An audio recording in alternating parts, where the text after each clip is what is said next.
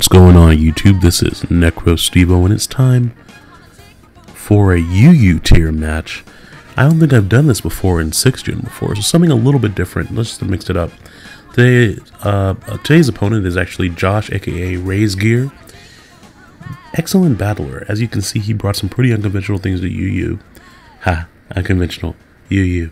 Lots of U's there. UUU. The unconventional, underused tier. But I will leave his channel link in the description for you to go check him out if you'd like. Looking at his team, most annoying things there are definitely Porygon 2 and Vaporeon. Vaporeon has the ability to pass wishes to other Pokemon on his team, and Porygon 2 just has the capability to stall and stall and stall. Fortunately, I do have Choice Banded Iron Fisted Infernape, but I will need to play carefully with it as I don't want to bring it in a situation where it can it'll allow his Mega Pokemon to set up if it's Mega Aerodactyl, or allow Alakazam to revenge kill something. So I have to play a little bit carefully there. On the other side of things, we did both bring Mega Aerodactyl. We also both brought Galvantula. So my Galvantula is sashed, his Alakazam is actually sashed. I have a specially defensive Fortress and a physically defensive Trevenant, which I really dislike the Citrus Berry Harvest set on Trevenant, so mine actually utilizes a little bit more standard, I guess. Mine has just Hornleech, Will-O-Wisp, yeah, those good old shenanigans. So we do see him starting off with his lead Galvantula, just set up Sticky Web. I'm not too worried about Sticky Web at this point in the battle, just because even at -1, I'm still going to outspeed Pokemon of his that I need to outspeed. His Bug Buzz doesn't do really any damage to me to be notable, especially between leftovers and my ability to rejuvenate HP through Leech Seed, so I'm not really worried about it. I was expecting him to switch, and so I decided to just go for Leech Seed again. And that works out because I'm able to hit Porygon 2, although I wish I had burned it. I don't really have an opportunity to Toxic it. So Burn would be good residual damage as well, since that will stay on him even if he switched out. That's okay though. I figured since he brought in Porygon 2, he probably has Ice Beam. Now is a good time to bring in Fortress, and I can get rid of his Sticky Web. I can set up my own Stealth Rocks or my Spikes. Either way, he actually ends up going for Toxic, which I wouldn't have minded on my Trevenant either because I carry Natural Cure instead of Harvest. So, not too bothered by Toxic there. He does go out into Vaporeon. I'm assuming he's going to try to burn me with Scald. Don't really want to have that happen to my Fortress since I do have Gyro Ball on it, and it does hit pretty hard, especially things like Mega Aerodactyl. Just a little bit of insurance that I wanted to keep. Scald fortunately does not burn my Trevenant, and he does go for Protect just to get a little bit of recovery of his own leftovers. Of course, he's at full HP, so maybe he was just scouting, I suppose. Either way, he's going to be able to assume that I'm just going to go for Leech Seed again. He goes out into his own Aerodactyl, and I decided to go for a Will-O-Wisp because why would I go for Leech Seed and now if that's what you're expecting? So actually I'm able to nail Aerodactyl with the Will-O-Wisp, which effectively neuters it unless it's somehow able to set up on me. Now even with it burned, I didn't want to get hit by a Mega Aerodactyl, Aerial Ace or anything like that. So I decided to switch out. He does go ahead and Mega Evolve, and I decided to go into Fortress even though I am specially defensive. With him being burned, I figured I could take anything pretty well. And as I expected, that doesn't do that much damage at all. So he is hurt by his burn, and since it's not a threat, there's no point in me going for a Gyro Ball right now when I can just set up some more entry hazards or Rapid Spin. And so I'm going to go ahead and get rid of his Sticky Web, just so my Infernape can have a little bit more breathing room when attacking his Pokemon. Now he brings back in Vaporeon. Last time I just went straight out into my Trevenant. And so just to switch things up, I'm just going to stay in and set up spikes this time. Again, especially defensive fortress, not going to take too much damage. He actually predicted me to switch to Trevenant, so I'm happy I switched up my moves right there. I was able to get up basically a free layer of spikes. So now I was hoping that he wouldn't go for Skull, because I was like, I feel a Skull burn coming, and unfortunately he does get the Skull burn right there, but that's okay. I'm able to get up another layer of spikes, and since we didn't see a spinner or a defogger, well, I guess Aerodactyl could carry defog, but that's very unlikely. On his side of the field, I feel very comfortable setting these things up the way I'm doing so. So expecting another Skull, we go back out into my Trevenant.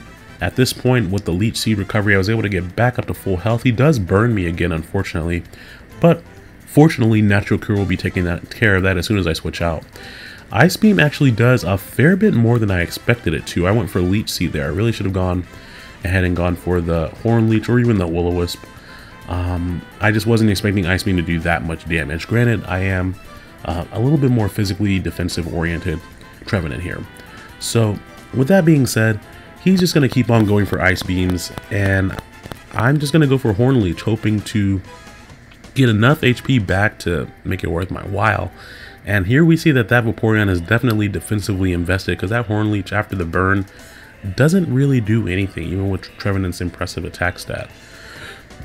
So with that being said, I would like to hold on to Trevenant for a little while. Fortunately, Vaporeon has a pretty high HP stat, so I'm able to get back a good amount through the Leech Seed.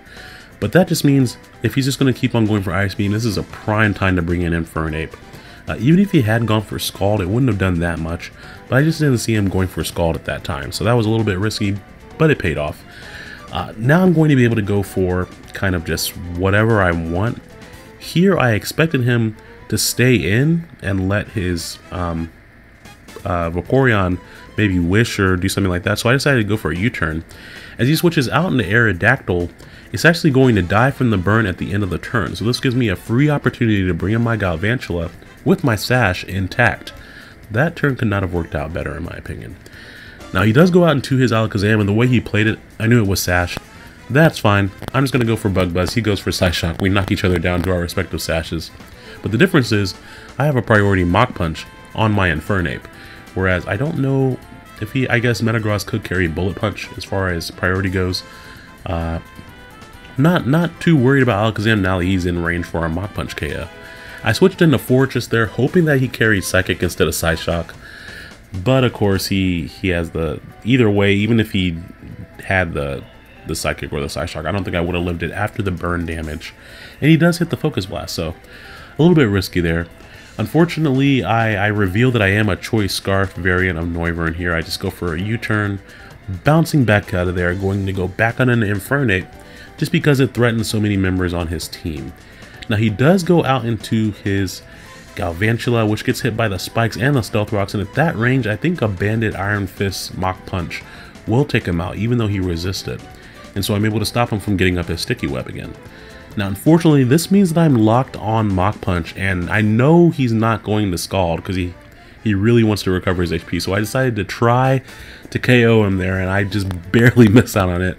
Very, very close there. I would love to get that Vaporeon out of the way. But now I know he's probably just going to Protect, and the best way to take advantage of that is go back out into my own Galvantula, where I can hit him with the Thunder on that weaker, especially defensive side that he has, or set up my Sticky Web. He just goes for Protect again, probably just scouting.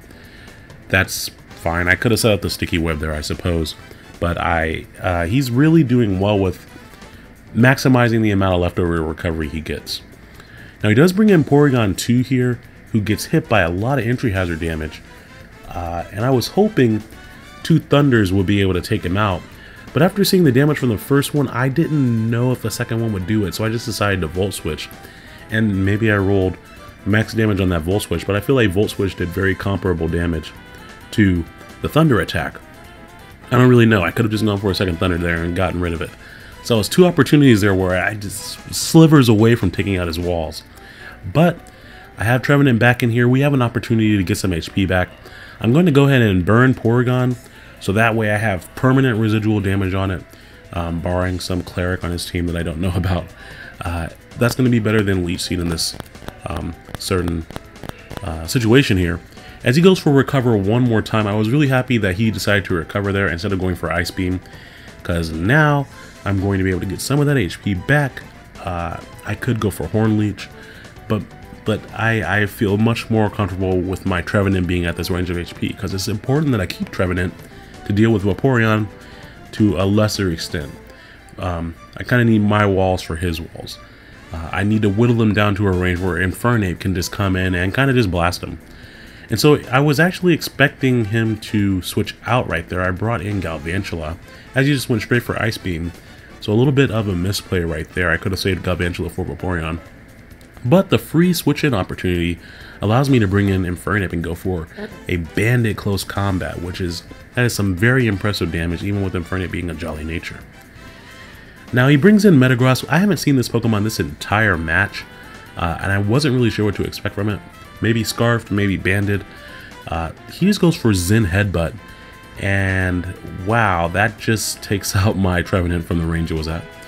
And so I figured, if I bring in Aerodactyl and Mega Evolve and go for the Tough Claws Boosted Crunch, that should be enough to finish off Metagross. But I severely underestimate Metagross's bulk, as that doesn't even bring him down to the red, and then he one-hit KOs me with a neutral effective Zen Headbutt, which to me is a red flag that he is banded.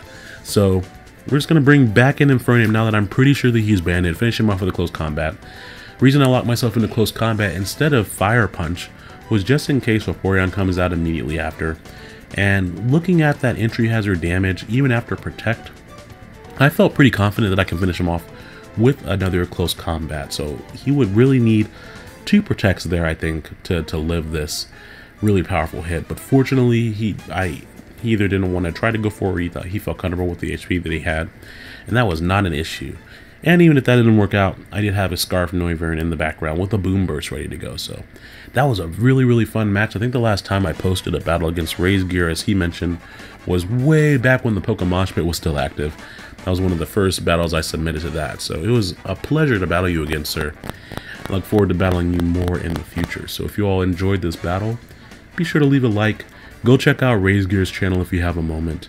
And have a wonderful day, because you are beautiful. And if you're not beautiful on the outside, then you are surely beautiful on the inside, with a sweet niggity center. I have no idea what I'm talking about. I'm very tired, but I'm still recording, darn it. Alright, bye everyone. Have a good day.